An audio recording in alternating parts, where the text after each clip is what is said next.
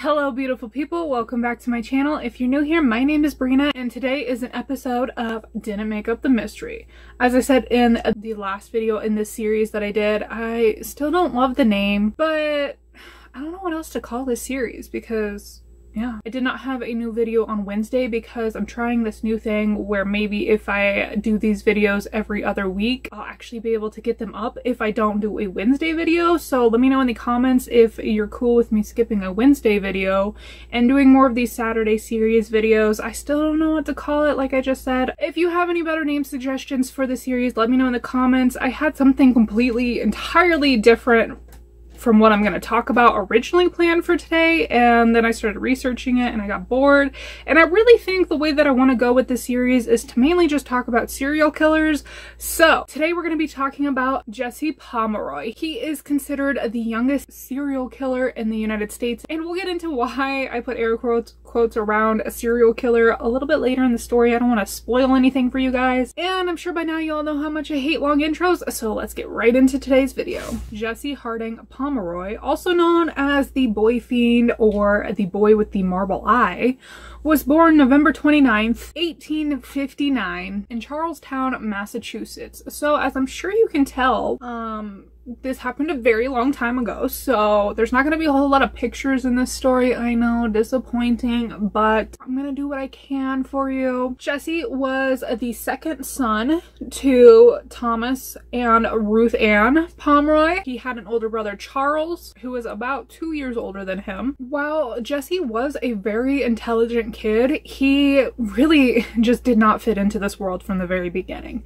Like I said, he was known as the boy with the marble eye. Well, his eye was actually a birth defect. He was born with a white film on his right eye that was so thick it basically covered his entire pupil. And on top of that birth defect, he was tall for his age, and he also suffered from periodic epileptic seizures. So needless to say, Jesse was bullied a lot as a child. Jesse was pretty antisocial and a loner. I mean, I don't really blame the kid. You know, if people are picking on you for things out of your control, you tend to not really want to associate with other people, you know what I mean? So he spent a lot of his time alone reading violent tales about the Indian Wars. And in the rare instances where he actually did want to play with other children his age, usually he would want to play a game he called Scouts and Indians. He often would play as an Indian himself, and he would reenact the torture methods he read about in his books. So as if Jesse's life wasn't already hard enough, he suffered from a physical deformity, he had no friends, he was constantly getting made fun of. His older brother Charles never really wanted to spend any time with him. I mean, like older brothers do, you know. His father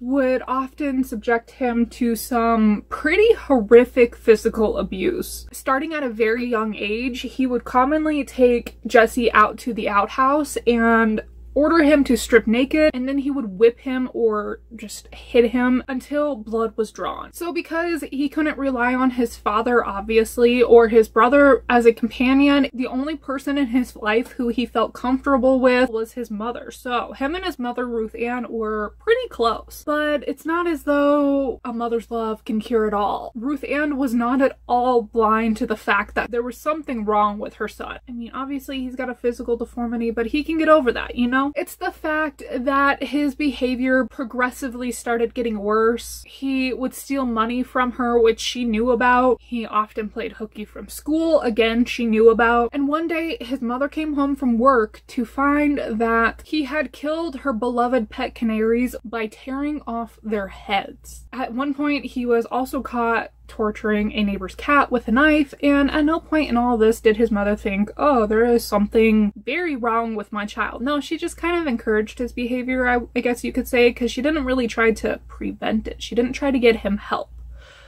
So, by 1871, Jesse's behavior takes a very, I wouldn't say like a dramatic turn, because, you know, he already was doing some pretty weird stuff.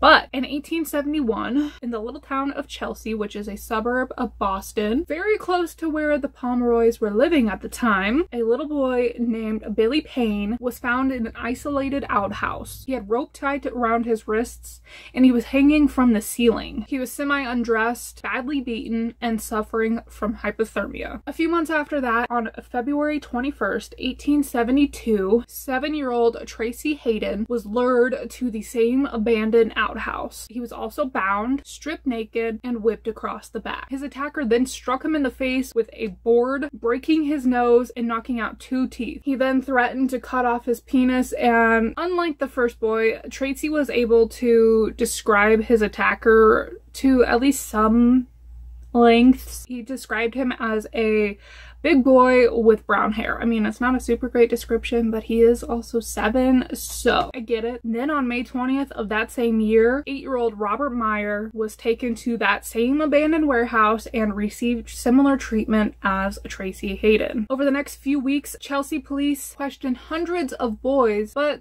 they were unable to identify this mysterious attacker and no arrests were made. Around the same time, rumors started circulating around Chelsea and the surrounding areas with a new description of this young attacker. He was described as a young man with fiery red hair, pale skin, arched eyebrows, a pointy chin, and a wispy red beard. So basically, they were describing the devil. Yeah, this is definitely not an accurate description, but this is what started to make its rounds. On July 22nd, after 7-year-old Johnny Balk was stripped naked and whipped, the press dubbed the assailant the boy torturer, and a $500 reward was offered for his capture. The press also started to use this new description of the devil in their papers and blah blah blah, so you know, basically really nobody has any clue who the identity of this boy torturer is. And as it turns out, just 2 days before the attack on 7-year-old Johnny Balk, Jesse Pomeroy had received his most severe beating yet from his father. Ruth Ann had enough of her husband and chased him out of the family home with a knife. A few days later, she and the children moved to South Boston, where she opened a dress shop. And then can you guess what started happening in South Boston? Yes, you are correct. The assaults moved to South Boston at this point. On August 17th, 1872, 7-year-old George Pratt is abducted. This time, his captor goes further than he ever had with any of his other victims. He stuck needles in his arm and groin, bit chunks of flesh from his face and buttocks. Then on September 5th, the assailant strikes again, once again devolving. This time, he used a knife to stab 6-year-old Harry Austin under the arms and between the shoulder blades. He also attempted unsuccessfully to cut off his penis. Less than a week after that attack, he abducts 6-year-old Joseph Kennedy and once again uses a knife on him. He cuts him and then throws salt water on his wounds. 6 days after that incident, wielding 2 knives, he slashes a 5-year-old Robert Gould's scalp and threatens to kill him. But luckily for Robert, the attack was interrupted by 2 approaching railroad workers. Robert was able to get away, and now finally somebody has taken a good look at their attacker, because up until this point, none of these boys were able to give a very good description of their attacker. They all just described him as a big boy with brown hair. Not a very good description. But now, 5-year-old Robert Gould, the youngest of all the victims, tells detectives a big bad boy with a funny eye is the one who attacked him. So finally, they're onto something here. So police are finally like, wait, he has a funny eye? And he said, yes, it's Milky. So now we know Jesse Pomeroy is the boy torturer. I'm sure you figured that out a long time ago. But with this new information, police want to take Robert to all the local schools. But because Robert was so badly injured, his scalp required stitches, and his parents just did not feel comfortable letting him go. I mean, I don't blame them. I wouldn't want my 5-year-old to be subjected to anything like that either. But the 1800s are a very different time from what we lived in today. So instead they took the boy who was attacked just before Robert, Joseph Kennedy, in hopes that he can possibly identify his attacker from the boys sitting in the classrooms. So detectives take Joseph Kennedy to the local classrooms, even taking him to Jesse Pomeroy's class. But Joseph is still unable to positively identify his attacker. So by now, it seems like Jesse's probably gonna get away with it, right? Well, that same day after school, for reasons unknown, Jesse decides to go down to the local police station. He walked in and then saw Joseph Kennedy and immediately turned around and walked back out, but not before another police officer saw him. So that cop goes after Jesse and brings him back inside, wondering what this boy wants. And when he comes back inside, Joseph Kennedy realizes that is his attacker. Jesse was then held in a jail cell overnight, and eventually he confesses to his crimes after he was threatened with a 100-year prison sentence. After admitting his guilt in all of the attacks, Jesse was sentenced to live in the Westboro Boys Reform School until he turned 18. So he was sentenced for 6 years because he was 12 years old at the time. However, Jesse, like I said, is an intelligent boy, so he quickly figures out that his key to getting out early is good behavior. He was a very well-behaved patient, student, I don't know what you want to call it. He always made sure to do his work. He applied himself to his studies. He even went as far as snitching on his fellow classmates, or whatever you want to call the other people who lived in the reform school with him.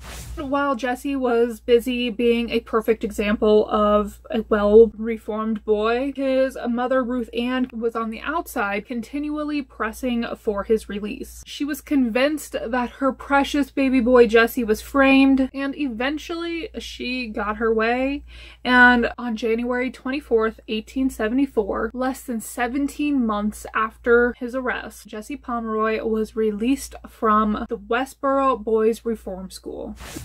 Then on March 18th, just 6 weeks after Jesse's release, 10-year-old Katie Curran left her home to buy a notebook for school, and she would never be seen again. She was last seen entering Ruth Ann Pomeroy's store where Jesse worked. But police searched the store, interrogated Jesse, and nothing was found. They were able to clear him. The police captain even went as far as reassuring Katie's mother that Jesse was a rehabilitated boy, but more so, he was only known for attacking little boys, so there's no way he could have had anything to do with this, right?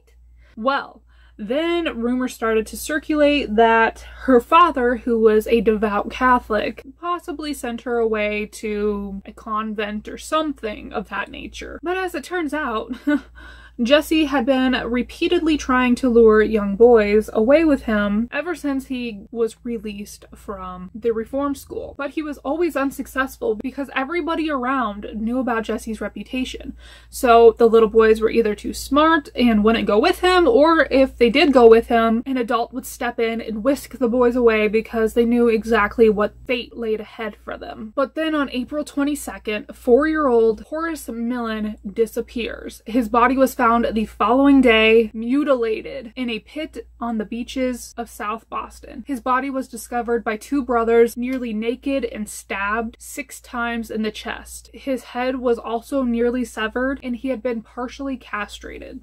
When police arrived at the scene, people immediately started thinking about Jesse Pomeroy, but the Boston police chief thought he was still locked up until people started telling him, no, he's been released, and at that point, he ordered his immediate arrest. So while they were out looking for Jesse to arrest him, the investigation continued on the beach, and police were able to find footprints left behind by the 2 boys. They were able to make a plaster cast of the larger footprint left behind, and it turned out to be a perfect match for Jesse's shoes. After his arrest, Jesse was questioned and confronted with all the evidence laid before him, but he still refused to confess. So police took another drastic measure to try to obtain a confession from Jesse. This time, they took Jesse to the funeral parlor to view the body of the boy he had just murdered. Immediately after viewing the body, Jesse broke down and admitted to killing Horace Millen. He said, quote,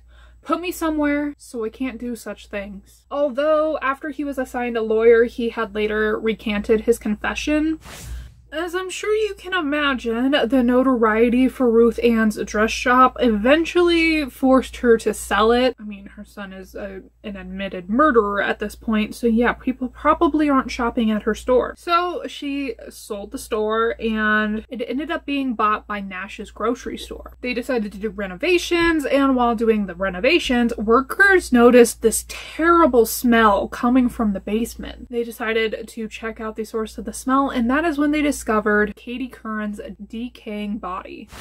Ruth Ann and Jesse's older brother Charles were arrested for Katie's murder. Police let Jesse know that they had found Katie's body and that his mother and brother were being charged. But I think police kind of knew that Jesse was probably the real culprit here, so they began questioning him very aggressively until finally he confessed to the murder. As it turns out, on the day Katie entered Ruth Ann's shop, Jesse had been the only one working. Katie asked if they carried notebooks, and Jesse told her to come downstairs to see if they had any left. Okay, I had to go off camera to do my liner because I was never gonna finish it if I kept talking through it. So, anyways, back to the story. In Jesse's confession, he lets the police officers know that he was the only one working on the day that Katie entered his mother's shop. He says that when she came in, she asked if they had any notebooks, and he says he told her to follow him downstairs to see if they had any left down there. Once he got her into the cellar, he says he slashed her throat and stabbed her genitals repeatedly, quote,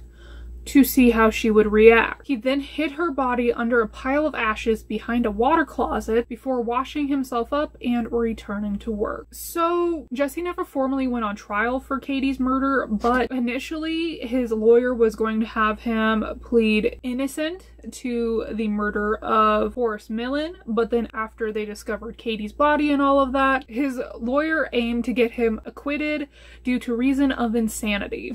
The trial lasted only 4 days, and during that time, the prosecution introduced who had found the body of Horace Millen, and also those that had reported seeing Horace with a bigger boy the same day that he disappeared. Some of the witnesses were even able to identify Jesse in court as the boy they saw with Horace the day he disappeared. Since it's the late 1800s, Jesse's confession is going to be the best piece of evidence they have because there was really just not a whole lot in forensics back then. Jesse's defense argued that obviously he was innocent by reason of insanity, and they even called his victims to prove the insanity of his actions. Yeah, I don't see how they thought that was gonna work, and it didn't. They also introduced testimony from physicians and alienists who believed that Jesse was in fact insane. But like with any good trial, the prosecution had their own experts to contradict the defense's experts. They concluded that Jesse knew right from wrong and that he acted on his sinister urges anyways.